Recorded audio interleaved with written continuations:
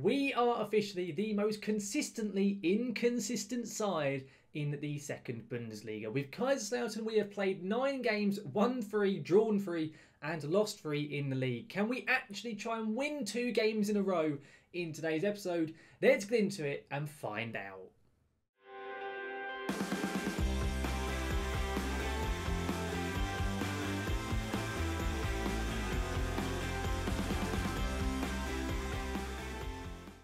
So then guys, welcome back to the Red Devil Revival series here with Kaiserslautern, and now for episode 15 of our series. Now then, as I just said in the intro, we at the moment are being essentially just consistently inconsistent. We win a game, we then draw a game, we then lose a game. Is essentially the story of our season so far. We cannot get a consistent run of form going, and it is very, very frustrating at the current season, that is for sure. Of course, we are newly promoted, so it's not in the world. The main target is just to stay up, and we're not doing too bad in the league whatsoever.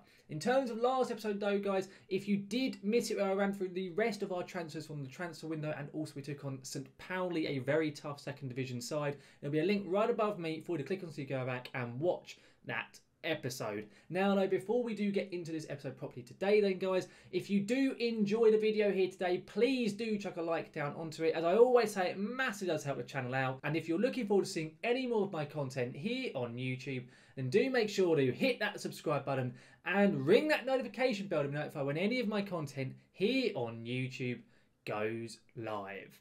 Now then though guys, let's run through review quite what has gone on since last time out. It's not been too big of a gap, it's been about 3 weeks or so in game. Of course, we've got 2 games coming up in today's episode. Now last time out we faced St. Pauli and we drew away from home against them with a 2-2 draw. A very, very decent result, all things considered. After that though, we then went and took on Dresden, who came up from the 3rd division with us last season. We took them on at home and got a very, very disappointing 1-0 defeat. We did not deserve to lose this game whatsoever. They completely offended us. They had one shot all game to Dresden, and we still lost. It was a very, very annoying defeat. But we then bounced back up against Union Berlin, who got relegated from the Bundesliga last season, and we beat them 2-1. Now, do take in mind the fact that Union did have a player sent off, which of course did make things a little bit easier. But we got a brace scored from our new signing, Samuel Mulatieri, the new striker. He scored a brace, had a very, very good performance. And Berlin really were out of the game for the vast majority of the game. They only scored a goal very, very late on from a set piece. Other than that, they did barely anything in that match. But then after that, we then took on bottom of the league, VfL Osnabrück. And it was a really drab match. We created absolutely nothing. The midfield played quite well, but our strikers just did nothing in the game. Whenever they got the ball, they either just shanked it or just put it straight at the keeper. They just didn't seem to want to win it. And it finished with a 0-0 draw. But in terms of that, as I say, it was an inconsistent showing. We won 1, lost 1 and drew 1 in between last episode. And in the league, it means we are sitting up there in 8th place. We have a game in hand over a lot of teams above us. In fact, every side above us we have a game in hand of. So if we win it, we can possibly get up to about 5th, 6th position in the division. We lose it, we could find ourselves dropping further down. Now, the first game that we have coming up in today's episode is up against Fortuna Dusseldorf, and then after that we have Greuther Furth as well. 2 very tough sides. Dusseldorf, who are just below us in the league, and Greuther Furth, who are up there in 3rd position. So there are going to be some tough matches, that is for sure. The first one though is Dusseldorf, who we're going to take on away from home. So in terms of the lineup and how we're going to be looking for this match, it'll be Krapikas in net, because of course it will. It's then Florian Hübner with Flavio Ramos and Kevin Kraus as the back 3. I've changed the central role to be a central defender on cover now. It's then Diagne at right back. He initially was playing as ball midfielder, but I'm going to give him a game out at right back just because I felt like doing so. Butson, who normally is our right back, is covering at left back. I found we've got a few little injuries and players aren't playing overly brilliantly at the moment in terms of our left back roles. So Butson's going in at left back. It's then Johan Kabay and Benedikt Kirsch as the 2 central midfielders. Salas and Ritter are then in as the attacking midfielders, with Mulatieri, the guy who scored a brace only 2 games ago, starting up front. It's a very strong lineup, and I'm hoping we can try and maybe nick a draw in this game up against Dusseldorf. Anything that we can salvage from this match, I'll be very, very pleased with. That's how we're going to line up though. Let's get into it and see quite how we get on.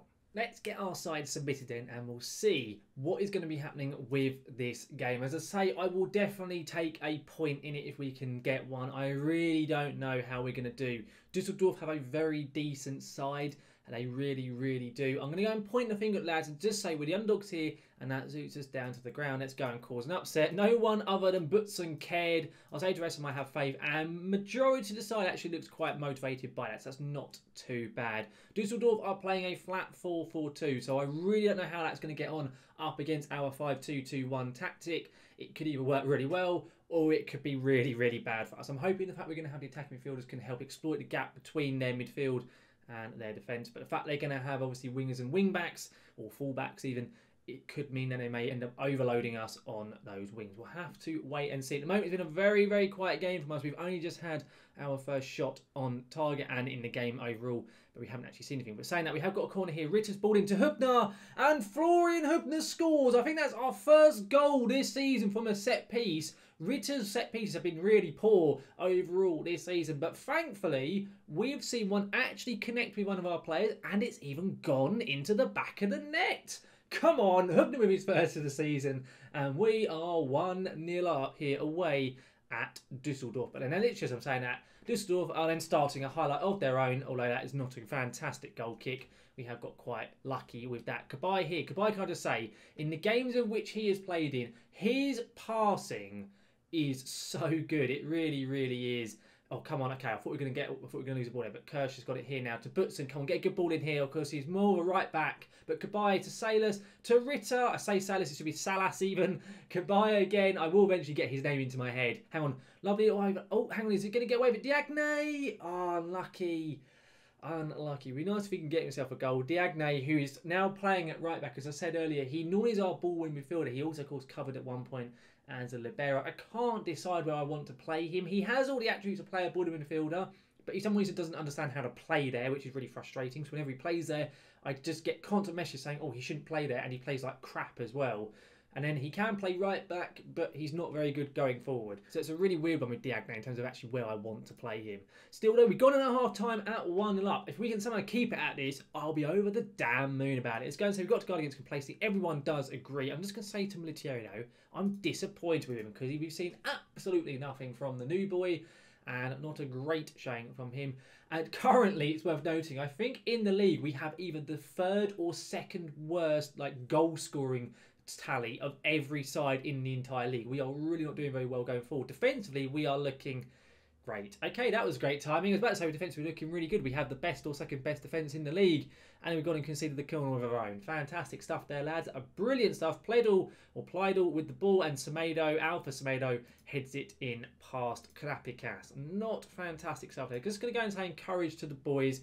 We haven't been bad, don't get me wrong. It's been a very, very even game. It probably makes sense that it's 1-1 at the moment. I'm just going to sub off Butson, though, for Hercher.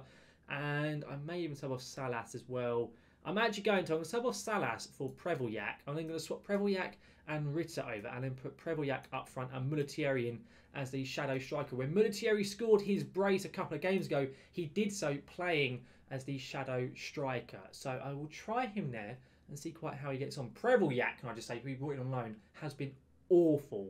Absolutely awful. He's played like 7 or 8 games so far. No goals. Not a single one. Really not good enough from him whatsoever. Hang on, here we go. Militieri now in that new shadow striker role to Cabaye, to Prevelyak. Oh, he could have played that then. Cabaye, lovely ball. Diagne, he's put it wide. He's just dragged that shot. As I said literally a few minutes ago, going forward, the man is not good enough. And he's just proved it there. Oh, that is so disappointing. He should have scored that. I'm going to be honest, I will be happy to take the point, but I am just going to sub off Ritter for Zidane. He's looking very tired. I don't want to risk an injury to one of our key players. So let's get Enzo Zidane on in his place. See if we can maybe nick another goal, or will it finish with a 1-1 draw? As I say, I will definitely take a point. Oh, no.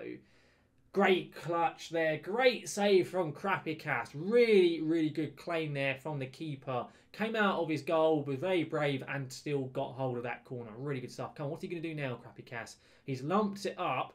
Come on, Militieri, he hasn't won it, sadly. We should be getting that ball, which we have done. Benedict Kirsch to Hercher now. Hercher goes in again to Kirsch, and it's a really bad ball. That was awful, but great challenge from Cabaye. Come on, let's go. Let's counter-attack. Can we get a late goal here? Johan Cabaye, of course, the old man. He's trying with his 8 pace, whatever it is there. He's got the ball again. Come on, he's passing. Lovely ball. Prevelyak, the man who still hasn't scored, and he still hasn't. He still hasn't scored. I think it got deflected by a defender. Indeed, it had done. I think we'll just see what happens here. Goodbye with the corner. Are we going to get ourselves a late winner from this set piece, or is it going to finish 1-1? It's not a bad ball in. He's got another chance here. Goodbye. Come on. It's in now.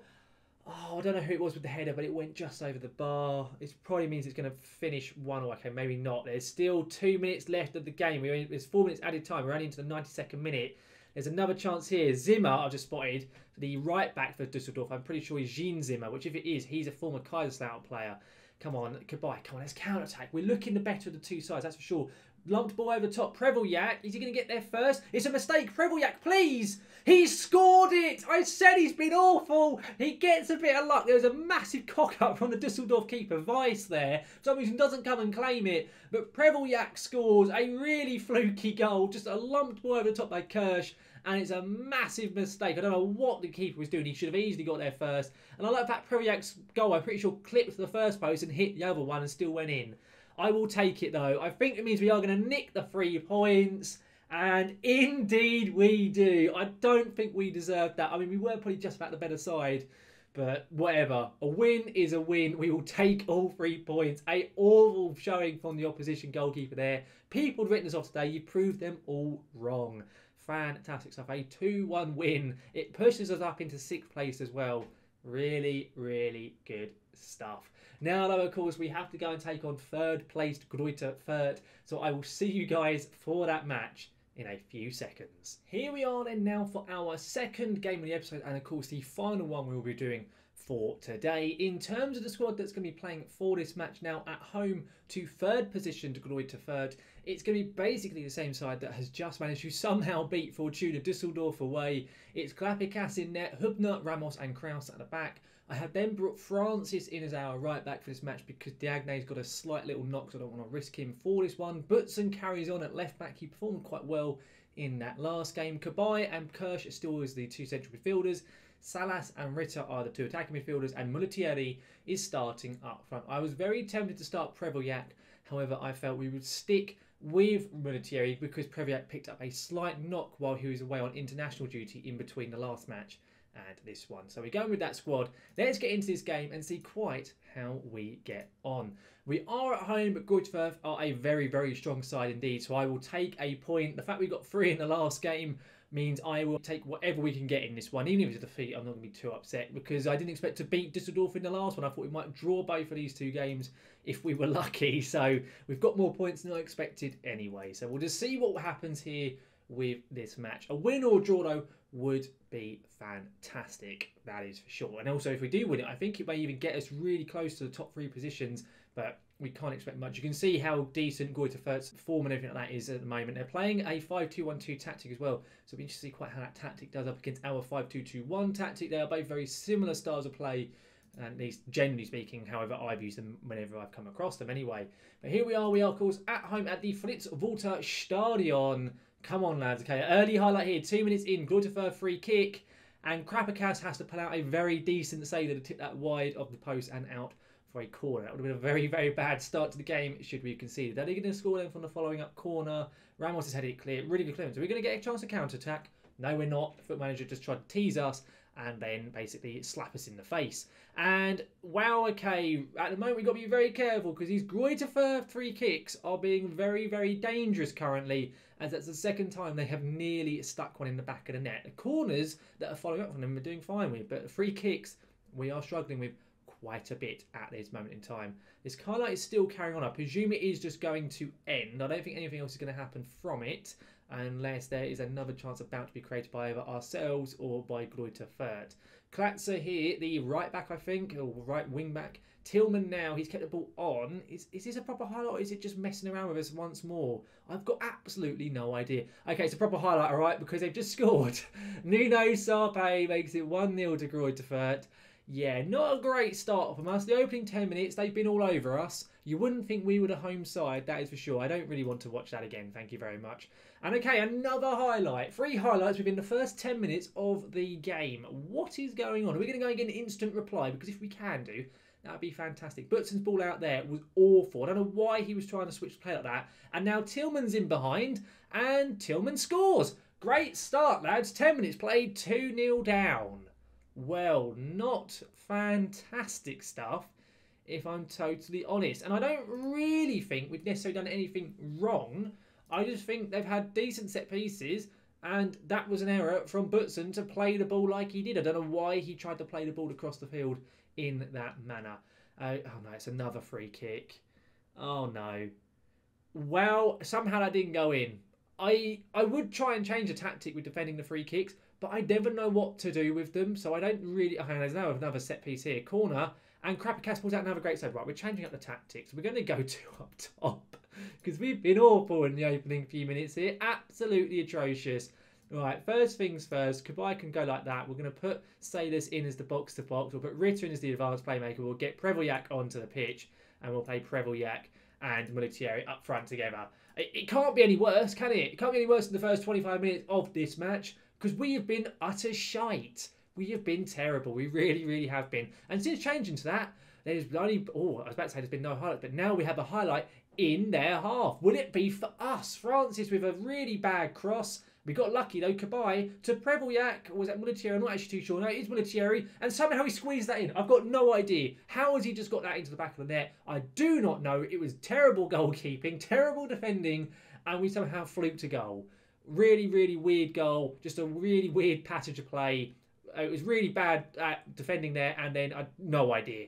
That physically shouldn't be possible, but somehow Mullitieri has scored his third goal of the season. Fair play, Samuel Mullitieri. He's got his first goal on camera. What a weird first half this has been. Really, really strange this first half. We've gone in at half-time at 2-1 down. Since the change of tactic, we haven't looked as awful. But how is it 2-1 when they've had next year almost 2? We've had next year 0.2. I don't know. I don't care. It's quite funny. I'm going to flash me on and say I'm far from pleased because that was shite. It was really bad from us. It really, really was. That is for sure. And hopefully a bit of a rocket up the arse can hopefully propel them and have a bit of a better second half in this game. Early highlight. Ritter's done well to intercept there. Really poor throw-in from Greuther. Come on, Ritter. Come on. Let's actually see something here. Come on. Ritter to Prevolyak. Back to Ritter. I think we're dawdling on the ball a bit too much here. Francis now on that right side of the pitch. Salas as well. Salas. I can always say his name wrong. It's Salas, not Salas. Mullitieri, is he onside? I don't think he is. I think he's off. VAR is going to get involved. Of course it is, because VAR always has to get his grubby little mitts on everything, doesn't it? Oh, checking VAR, and he's been disallowed. Of course it has. Right, we're going to make a change. I'm going to change something up. Butson, because he's been crap, can come off for Kircher. And we'll go like that. Just a straight swap. And then what I will do in a minute as well, or as we get later into the game, I will probably sub off either Ritter or Salas. But we apparently have a free kick from a pretty dangerous area. Ritter here, he's good at his set piece. He goes for it from range. He hits the bar, but Salas, he scores and he's offside as well. Oh, great. Now VAR is going to get involved again. Of course it is. And it's going to disallow it again because that's what it always does. It never ever allows it. Does it? No. Goal disallowed. What a surprise. We've now scored 3 goals but had 2 disallowed for offside. And, I mean, he's just about offside. But, oh, God's sake. Still, we're looking better with the 2 strikers up top. So we will leave it as is for the rest of this half and see how we get on. I'm just going to say demand more from the lads. We're going to go attacking as well for the last few minutes here. We've got 15, 20 minutes to play. I'm also going to take off Salas. We'll get Enzo Zidane on.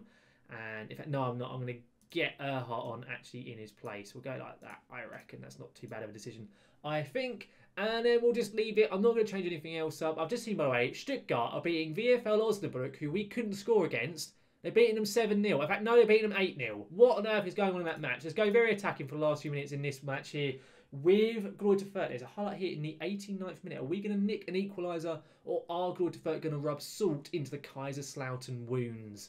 I don't quite know. But I'll be honest, I don't think we really deserve anything from it. Even though we have had 2 disallowed goals, I just don't think we've done enough to really deserve to have a second goal. Mullitieri here, though, is he going to have a chance? He is. That is absolutely atrocious from the Italian youngster. I think it's going to finish with a 2-1 defeat. It certainly is. I'm going to go and say I can't fault your performances there. They weren't that bad. They just outplayed us. They're a far better side than us anyway. I'm unsurprised that they were as dominant as they were. And honestly, 8-1 that game finished. What was going on over there in Stuttgart? Flipping heck.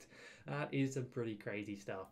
But a win against Dusseldorf, a defeat against Furth, I'll take that. I really will. I thought it may be the other way round, or maybe 2 draws.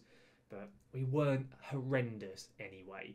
In terms of the league, that means we finish up the episode in 7th place currently. Some other sides around us have got to play games in hand, but we do finish currently in 7th position. In terms of what we're going to come back for next episode though, considering the fact that they have just stuck 8 goals past Osnabrück, we are most definitely going to be coming back for the Stuttgart game at home, which is going to probably be a very, very painful experience in getting smashed, I imagine. And then we'll also come back for the Sandhausen away match as well. So it'll be those 2 games that will be coming up in Friday's episode.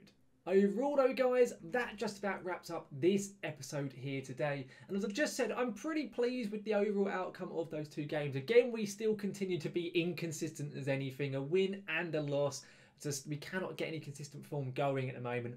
But considering the sides we were playing, I will take 3 points from a possible 6, considering the teams that we have just faced. Of course, coming up next time around though, Stuttgart at home is going to be a very, very painful one, I highly imagine. The fact they've just stuck 8 goals past Osnabrück, why am I choosing to face them? I have no idea, but it should be quite a fun one next time around. As well though guys, if you did enjoy today's video, please do chuck a like down onto it. As I always say, it always matters to help the channel out. And if you're looking forward to seeing any more of my content here on YouTube, such as any of my FM21 tactics videos, the latest of which went live earlier this week, they should be linked here on the screen, or any more of the FM21 Red Devil Revival series here at Kaiserslautern, then do make sure to hit that subscribe button and ring that notification bell to be notified when any of my content here on YouTube goes live. But guys, thank you very much for watching, and I will see you again next time.